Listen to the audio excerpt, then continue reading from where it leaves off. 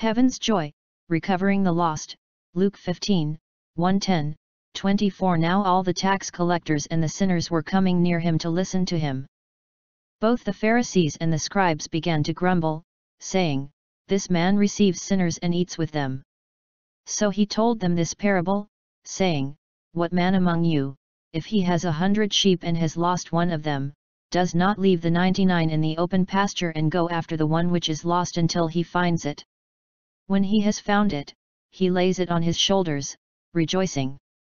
And when he comes home, he calls together his friends and his neighbors, saying to them, 'Rejoice with me, for I have found my sheep which was lost.' I tell you that in the same way, there will be more joy in heaven over one sinner who repents than over 99 righteous persons who need no repentance. Or what woman, if she has 10 silver coins and loses one coin, does not light a lamp and sweep the house and search carefully until she finds it? When she has found it, she calls together her friends and neighbors, saying, 'Rejoice with me, for I have found the coin which I had lost.' In the same way, I tell you, there is joy in the presence of the angels of God over one sinner who repents." 15, 1:10. The Bible reveals the many attributes of God, both his incommunicable attributes, those true of him alone, such as omnipotence, omnipresence, omniscience, immutability, and eternality, and communicable attributes, those also true to a far lesser degree of humans, such as righteousness, holiness, wisdom, love, compassion, grace, and mercy. Believers are very familiar with these. But one of God's attributes that is often overlooked is his joy. Though an eternally joyful God seems hard to accept, texts like 1 Chronicles 16, 27 and Nehemiah 8, 10 refer to that reality. Luke 10, 21 even records that Jesus rejoiced greatly in the Holy Spirit, while in John 15, 11 and 17, 13 Christ spoke of his own joy. Even enduring the cross as a man of sorrows, Isa 53, 3, he knew would bring him joy, the joy of recovering lost sinners, Hebrew 12, 2. God, who is by nature a Savior, Matt 1, 21, John 3, 16-18, 1 Tim 2, 3-4, Titus 1, 3, 2, 10, 13, 3, 4, 6, brings himself everlasting joy in recovering the lost. It is that joy which is expressed as the point of the 3 parables the Lord devised in this chapter, VV 7, 10, 32. And God's joy in recovering the lost is not an obscure theme in Scripture. In Deuteronomy 30, 9 God promised Israel that when he punished them for their disobedience and they repented, VV 1:8, he would again rejoice over them for good, just as he rejoiced over their fathers. In Psalm 105, 43 the psalmist declared that God brought forth his people with joy, his chosen ones with a joyful shout. Looking ahead to the future salvation of Israel, God said through Isaiah, "For as a young man marries a virgin, so your sons will marry you, and as the bridegroom rejoices over the bride, so your God will rejoice over you." Isa 62, 5, cf. 65, 19. Similarly, God declared through Jeremiah, "Behold, I will gather them out of all the lands to which I have driven them in my anger, in my wrath and in great indignation, and I will bring them back to this place and make them dwell in safety. I will rejoice over them to do them good and will faithfully plant them in this land with all my heart and with all my soul." J. 32, 37, 41, the prophet Zephaniah wrote, "Shout for joy, O daughter of Zion! Shout in triumph, O Israel! Rejoice and exult with all your heart, O daughter of Jerusalem! The Lord has taken away his judgments against you, he has cleared away your enemies. The King of Israel, the Lord, is in your midst, you will fear disaster no more. In that day it will be said to Jerusalem, do not be afraid, O Zion, do not let your hands fall limp. The Lord your God is in your midst, a victorious warrior. He will exult over you with joy, he will be quiet in his love, he will rejoice over you with shouts of joy. Zeph. 3, 14-17, God's joy is the source of believers' joy, it is a component of the kingdom of God dispensed by the Holy Spirit to the redeemed, Rom. 14, 17, cf. 15, 13, ps. 51, 12, 1 Thess. 1, 6. While Christians are blessed with a rich measure of joy in this life, John 15, 11, 16, 20, 24, 17, 13, ACTS 13, 52, Rom. 15, 13, Gal. 5, 22, Phil. 4, 4, 1 Peter 1, 8, 1 John 1, 4, 2 John 12, the full joy of eternal perfection awaits them in heaven when as faithful slaves they enter into the joy of their master, Matt. 25, 21, 23. Believers' highest joy in this life does not come from the trivial, insignificant, temporal things of this world, but in the spiritual life and fellowship of lost sinners found, restored, and united in Christ's true church. Believers' joy, as God's joy, is the result of the greatness and glory of God's saving work. 3 points provide necessary background information for the parables in this chapter. The first is clarity. These stories cannot be understood in a vacuum, but only in light of the cultural setting in which they were given. What they meant to the people of Jesus' day is what he intended them to mean to each and every succeeding generation. A parable in a sense can be like a political cartoon, the point of which is lost on those from a different society. The message of our Lord's parables was clear to perceptive listeners living together in the common culture of the time.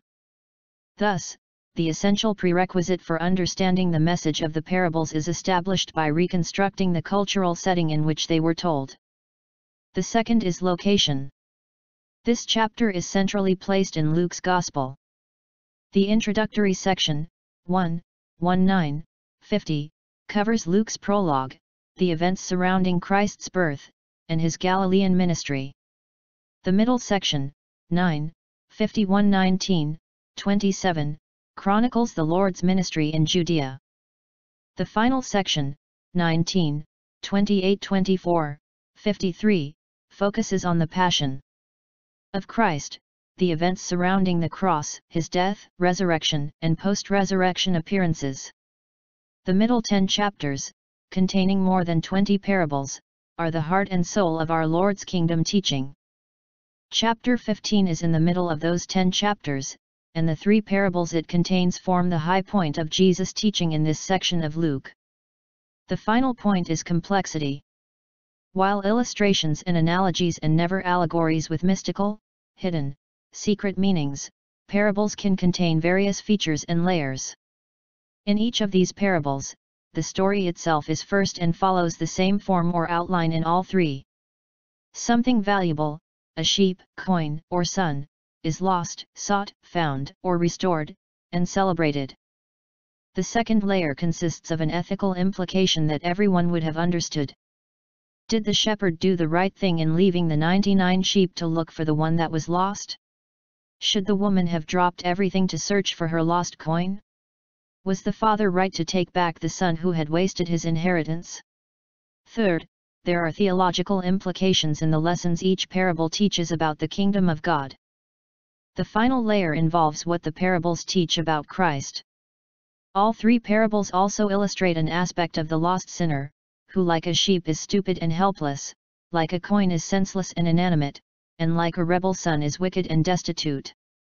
In each case the seeker, the shepherd, woman, and father, represents God, who after restoring the lost sinner rejoices along with all those in heaven.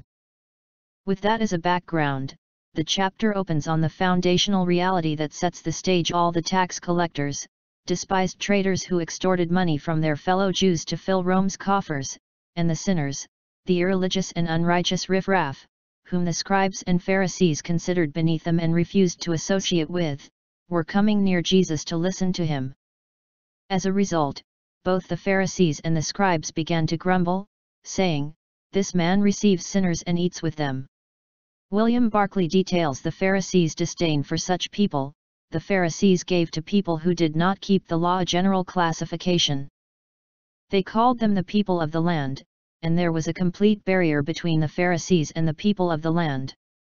The Pharisaic regulations laid it down: when a man is one of the people of the land, entrust no money to him, take no testimony from him, trust him with no secret, do not appoint him guardian of an orphan, do not make him the custodian of charitable funds, do not accompany him on a journey.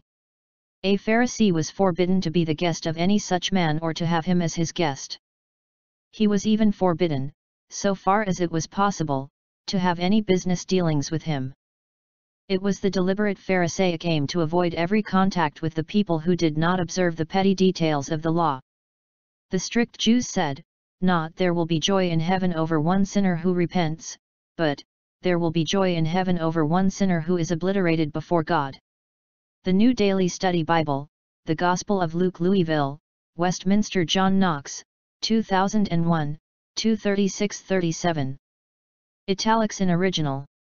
That the Lord associated with the despised outcasts of Jewish society shocked and appalled the religious authorities, and drew their sharp criticism, cf. 5, 29-32, 7, 34-39, 19, 7. But Christ associated with sinners because his mission was to seek and to save that which was lost, Luke 19, 10, and consequently bring joy to God. It is in the context of his conflict with the scribes and Pharisees that Jesus created the three parables that make up the chapter. They not only reveal that God and all heaven rejoice when the lost are found, but at the same time indict the scribes and Pharisees because they did not find joy in Jesus' mission of saving sinners. They claimed to know God, but in truth were abysmally ignorant of the heart of God toward the lost. They were just another generation like those whom Isaiah described as hypocrites who draw near with their words and honor me with their lip service, but they remove their hearts far from me, Isa. 29:13. These stories are the means by which the Lord exposes their complete alienation from God, his joy and mission of salvation. The lost sheep. So he told them this parable, saying, What man among you, if he has 100 sheep and has lost one of them, does not leave the 99 in the open pasture and go after the one which is lost until he finds it? When he has found it, he lays it on his shoulders, rejoicing. And when he comes home, he calls together his friends and his neighbors, saying to them, Rejoice with me, for I have found my sheep which was lost. I tell you that in the same way, there will be more joy in heaven over one sinner who repents than over 99 righteous persons who need no repentance. 15:3-7. By introducing the first two parables with a hypothetical question, the Lord drew the scribes and Pharisees deep into both the experience and thinking of the main characters. Having assumed that role in their minds and affirmed that what the character in the story did was right ethically, they were trapped. There was no way to avoid the Lord's clear and unmistakable application of the truth that it was right to recover a valuable coin and sheep. Was it less important to rescue a soul from judgment? This first story involves poor peasants in a village setting. The man caring for 100 sheep probably did not own all of them, since it would have been unusual for one villager to have a flock that large. Villagers would often consolidate their sheep into large flocks and hire shepherds from the lower end of the village's social structure to take care of them. They were reluctant to hire outsiders since such hired hands, having no personal stake in the flock, were not concerned about the sheep. John 10:12-13. Even though such prominent Old Testament figures as Rachel, Gen. 29:9, Jacob, Gen. 30:31-4, the patriarchs of the 12 tribes of Israel, Gen. 37:12-13, 47:3, Joseph, Gen. 37:2, Moses, X. 3:1, and David, 1 Sam.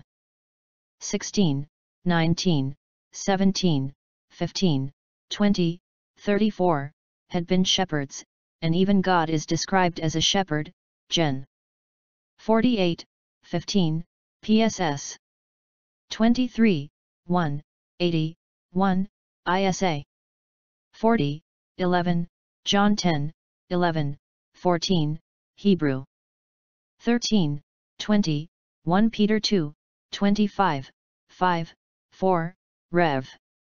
7, 17, shepherds were near the bottom of the social ladder. Caring for sheep was the lowest of the legitimate occupations, ranking just above the outcast line, below which were tax collectors and other irreligious sinners. Shepherds were uneducated and unskilled, and were increasingly viewed in the post-New Testament era as dishonest, unreliable, and unsavory, so much so that they were not permitted to testify in court. Sheep had to be watched and cared for 7 days a week, leaving shepherds unable to fully comply with the Pharisees' man-made Sabbath regulations. Because they were in continual violation of those regulations, shepherds were perpetually ceremonially unclean. For Jesus to ask the scribes and Pharisees to imagine themselves in the role of a shepherd was insulting. No Pharisee would demean himself by becoming a shepherd, not even hypothetically. By challenging them to put themselves in the imaginary shepherd's place, the Lord once again attacked their overweening pride. As the story opens, the shepherds, there would likely have been 2 or 3 for a flock of this size, had lost one of the sheep.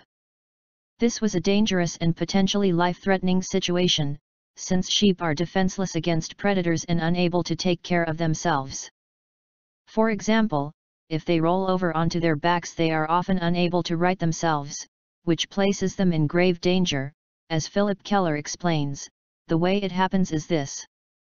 A heavy, fat, or long-fleeced sheep will lie down comfortably in some little hollow or depression in the ground. It may roll on its side slightly to stretch out or relax. Suddenly the center of gravity in the body shifts so that it turns on its back far enough that the feet no longer touch the ground. It may feel a sense of panic and start to paw frantically. Frequently this only makes things worse. It rolls over even further. Now it is quite impossible for it to regain its feet. As it lies there struggling, gases begin to build up in the rumen. As these expand, they tend to retard and cut off blood circulation to the extremities of the body, especially the legs. If the weather is very hot and sunny, a cast sheep can die in a few hours. If it is cool and cloudy and rainy, it may survive in this position for several days. A shepherd looks at Psalm 23, Grand Rapids, Zondervan, 1970, 61-62, losing one of the sheep was therefore a serious situation, which called for immediate action. Shepherds were accountable for their flock, and if a sheep wandered off, they were responsible to rescue it, cf. 1 Sam 17, 34-35, or produce evidence that it had been killed by a predator or stolen, cf. Gen. 31, 39. It was this shepherd's duty to leave the 99 in the open pasture under the care of others and go after the one that was lost and search for it until he found it. In the Lord's story, the shepherd found the lost sheep, so his search was successful. Having found it, the shepherd laid it on his shoulders, its stomach against his neck and its feet tied together in front of him, and started on the long, arduous journey home carrying the heavy animal. An adult sheep can weigh more than 100 pounds. Further, that he brought the sheep home to the village, not back to the open pasture from where he had set out on his search, implies that it was after nightfall and that he made the return trip in the dark. Yet, he did not do so unwillingly, but rejoicing. After being lost, sought, and found, the sheep's safe return was celebrated. In his joy over finding the missing sheep, the shepherd called together his friends and his neighbors, saying to them, "Rejoice with me, for I have found my sheep which was lost." The scribes and Pharisees, though loath to be shepherds, even in their minds for the sake of illustration, would have understood fully the monetary value of sheep, since they were lovers of money, Luke 16:14. They would have grasped the joyous celebration that would have ensued when the shepherd returned with the lost sheep. They would have agreed that, ethically, the shepherd's relentless pursuit of the lost sheep was his obligation. Having drawn the scribes and Pharisees into the story, the Lord delivered a devastating application to them. "I tell you," he solemnly declared, "that in the same way, there will be more joy in heaven over one sinner who repents than over 99 righteous persons who need no repentance. The contrast between the scribes and Pharisees, who were indifferent to the plight of the lost, and God, who seeks them and rejoices when they are found, is striking. That those who claimed to officially represent God did not understand his mission or share his joy at the recovery of lost sinners reveals that their thinking was alien to his. The scribes and Pharisees lived within the narrow confines of superficiality and triviality while all around them souls were perishing. They were hypocrites, false shepherds who knew nothing of the compassionate, caring, loving heart of God. They were depicted by the 99 self-righteous persons who saw no need for personal repentance and brought no joy to heaven. The story also contains Christological overtones. God incarnate in Jesus Christ is the Good Shepherd, John 10, 11, 14, who came to seek and to save that which was lost, Luke 19, 10.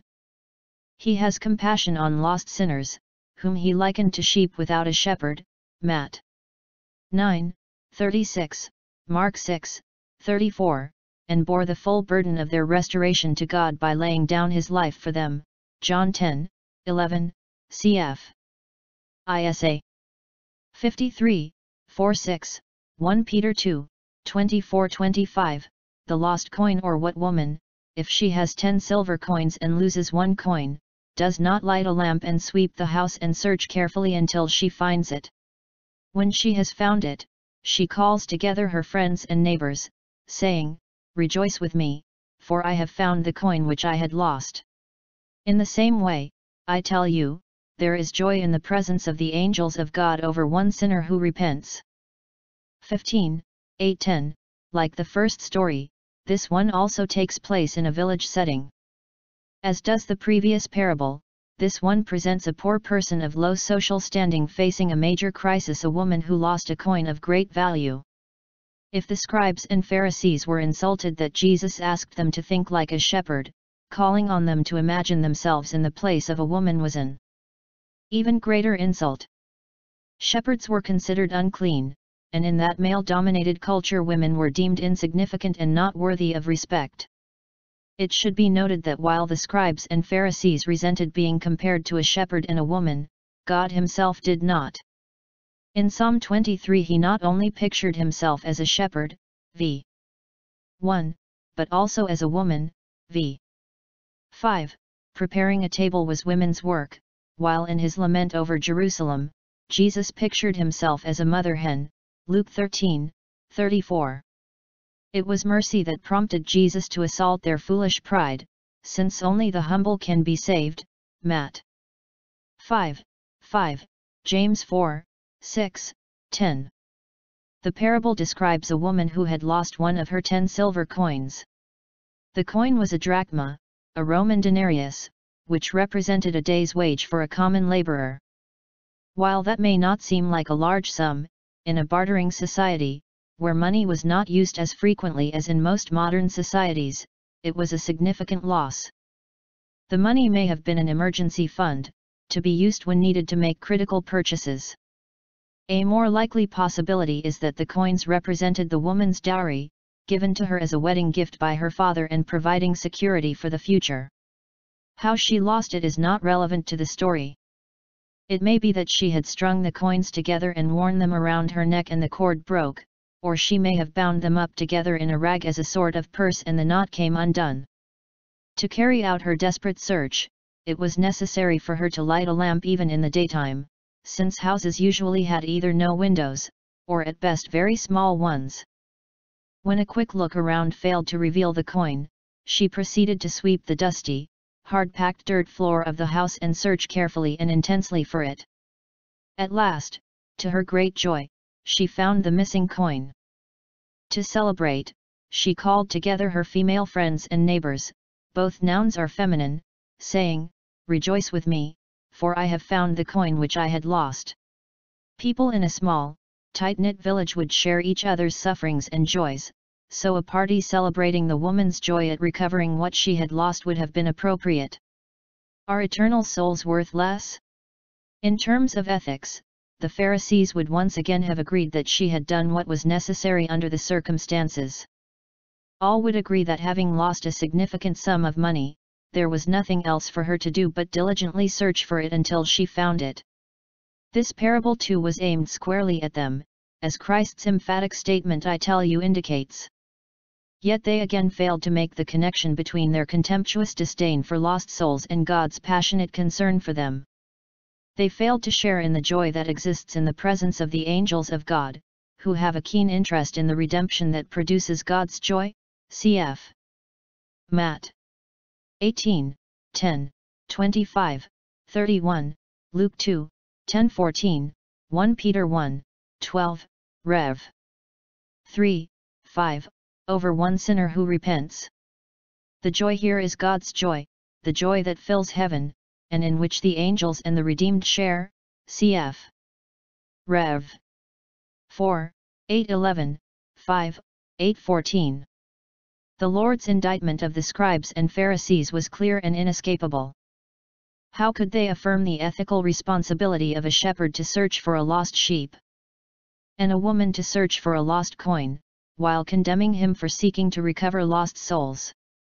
How could they understand the joys of the humble men and women in a village over temporal recovery, and utterly fail to comprehend the joy of God in heaven over eternal salvation? The theological and Christological elements of this brief parable are clear. The woman represents God in Christ seeking lost sinners in the cracks, dust, and debris of a dirty world of sin. He initiated the search for those sinners who belong to him through his sovereign choice of them, since like the lifeless, inanimate coin, they can do nothing on their own, f. 2, 1-3. Jesus came all the way from heaven to earth to search for his lost ones, pursuing sinners into every dark corner, and then shining the light of the glorious gospel, 2 Cor. 4, 5, 6, 1 Tim. 1, 11, on them. Having found the lost sinner, God in Christ restores him or her to his heavenly treasury, and then expresses joy in which the holy inhabitants of heaven share. Recovering the lost requires costly grace. The sinless Son of God became a man, lived with sinners, bore God's wrath for sin on the cross, and rose in triumph from the grave. None of the false gods of the world's religions are like the true and living God, who seeks and saves unworthy sinners because he values them as his own, who makes his enemies his friends for the sheer joy that he receives in saving them. Yet God's seeking and saving lost sinners does not happen apart from their repentance. That reality is not part of the sheep and coin stories, since they are not persons. It is, however, a theme of the last and longest of the three parables in this chapter, the tale of two sons and a loving father, VV 1132, which is the subject of the next chapter of this volume.